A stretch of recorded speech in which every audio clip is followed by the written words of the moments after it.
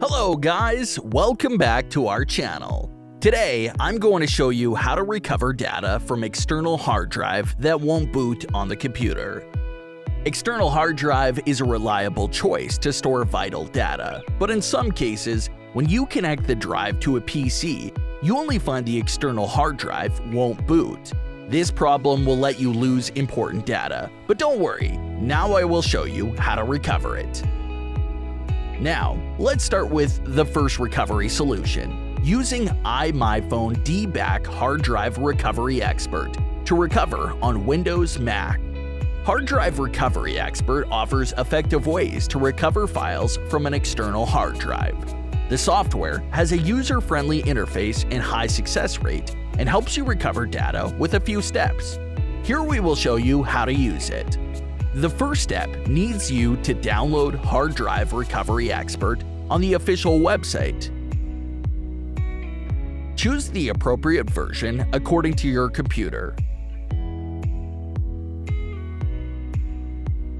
Then launch it and connect the external hard drive to your PC.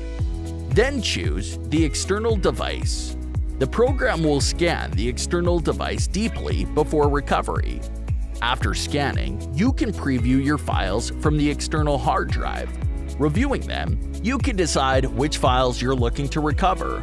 Luckily, you'll be able to press the Recover option to get the most important files back. Isn't it easy and quick to recover data from external hard drives? That's what Hard Drive Recovery Experts strive for. Just click the below description and have a try. Method 2. Establishing a new volume to your unallocated partition. If your external hard drive shows unallocated space, you have to establish a new volume following these steps. After launching Disk Management, right-click on the unallocated space and select New Simple Volume. Hit the next option when the New Simple Volume wizard appears. Then, set a volume size and finish it. Now, you'll need to assign a new hard drive letter to your partition. Here, you need to decide whether you'd like to format the volume or not. After deciding it, hit Finish.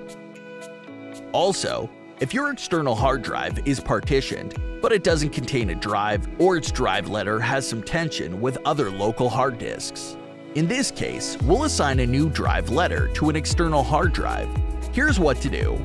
Open Disk Management. Right-click your external hard drive and tap Change Drive Letter or Paths. If you can't find the drive letter there, you can select Add if it does. Then choose Change and select a new one. After putting everything in order, you can click the OK icon.